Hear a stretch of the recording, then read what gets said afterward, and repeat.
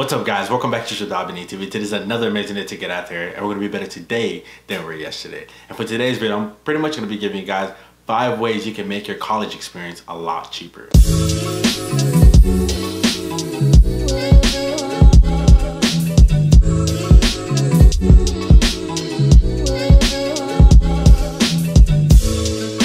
So if you're watching this video, you're maybe in high school, or you're an international student, or you're already in college and pretty much your pockets are hurting or you don't want it to hurt in the future. So I've listed the top things that will benefit you if you're trying to make it a cheaper experience. Maybe you don't have the money or you don't want to spend the same amount as other people and you just want to save the most amount of money as much possible, and I'm pretty much going to be giving you guys in this video. If you're new to the channel, be sure to hit the like button and subscribe button because I'm always bringing out daily content that's going to benefit you and your college experience in the future. So the first thing that I would highly recommend you to figure out is pretty much deciding what your major is early.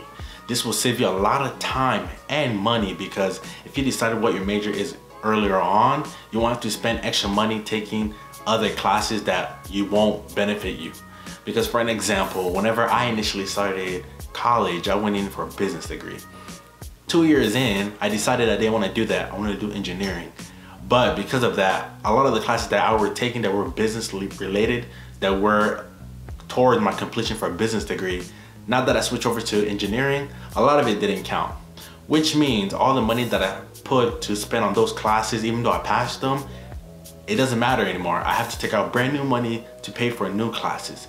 But if I would have known from the head start, I would have been 2 years ahead in engineering and I wouldn't have to repay the same amount of money for new classes, but I would have just paid it for the first time. Not only that, after paying all of that money again, I have to sit in class for another 2 years again to make up for the classes that I was supposed to take for those first 4 semesters. So if you haven't started college yet, be sure to choose your major, as soon as possible.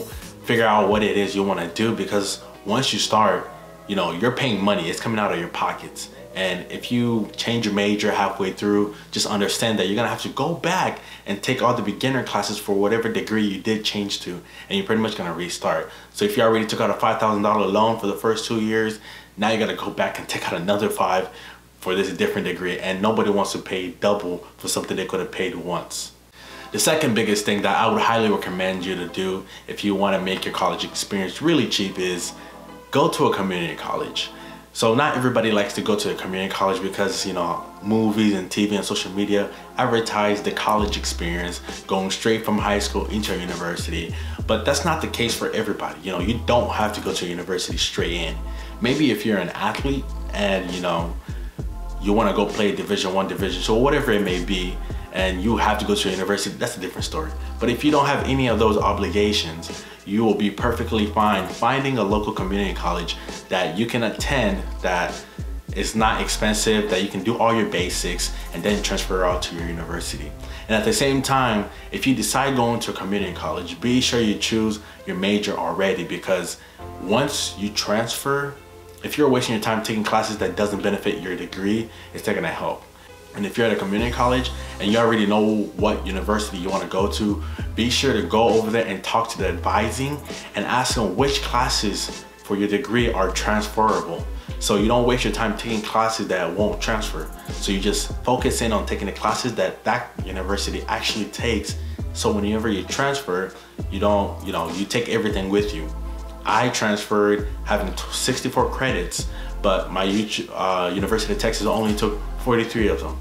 So that was a big blow to me because it pushed me back a lot, when if I would have been taking the right classes, I would have been at 60% completed. So whenever you go to a community college, the class prices may be almost less than a quarter of actual university prices. As of right now at UTRGV, I pay almost $1,500, $1,200 per class, but at my community college, for a class of calculus that costs me $1,200 here, it costs me $200 to $300 at my community college in Houston.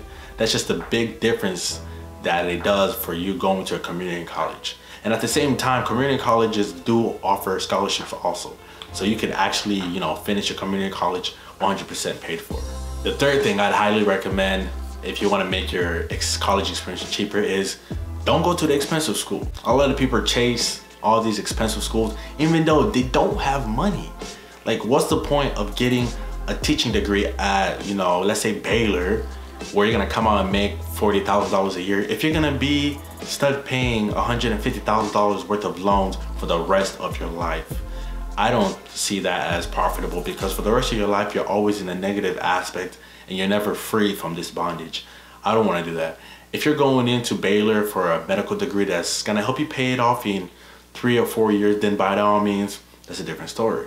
But if you're gonna get a degree that's not gonna help you pay it off, don't do it, because you're gonna have this chain on you for the rest of your life. It's gonna follow your kids and your grandkids, and you know, it's a whole big mess. So find a good school that isn't too expensive and somewhere that you can pay off once you graduate in a few years. You don't wanna be stuck for the rest of your life paying something off that you're gonna regret. Ask a lot of people who went to expensive schools. They'll be like, yeah, I went to Harvard, I went to this. And then they talk about, you know, how they've been paying their student loans for the past 25 years and how they wish, you know, it could be forgiven. You don't want to be that guy or that girl. Just make the right decision and go to a good university that isn't too expensive, because, you know, you can still find a job without having all that loans in your pocket. So now that, you know, maybe you are already at a college, the fourth thing I'd highly say to help make your college experience cheaper is to live off campus. If you ever been to a university or a college and you live at the dorms, those are probably the most expensive thing for any college student, because whenever you're at dorms, they charge higher prices because that's the way the school makes money. For my dorms, I ended up paying almost $800 a month for one room that didn't even have a kitchen or my own restroom, because I had to share with the other person in my suite. But whenever I moved out, I'm paying nearly around $400 a month, and you know, I have my own room and everything, and it's so much cheaper living off campus than actually on campus. The final thing that's gonna help you save a lot of money is if you don't go out and get loans that you don't need. You know, once you get to college, you're gonna meet a lot of people who, you know, they get everything paid for with, they get the right amount of loans for like their school stuff and studies and to live. But then there's those kids who wanna, you know, do extra stuff, go on vacation with their friends, go enjoy spring break, even though they have no money. So they go back and get more loans, maybe $2,000, $3,000, just so they can go on a nice vacation to a different country or etc., forgetting that they're gonna have to pay this back in the future.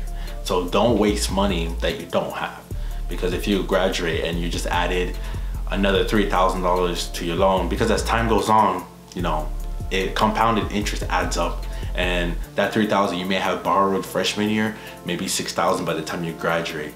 And was it really worth it for a 1-week trip?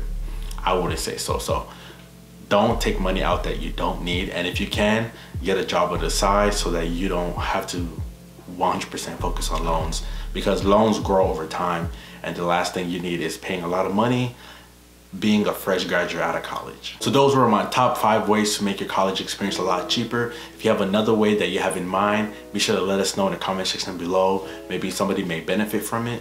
But for my journey so far, these are the things that I've focused on and has helped me save a lot of money, and I hope it benefits you all out there. So thank you guys for watching this video, and I'll see you guys in the next video. JodabeniTV is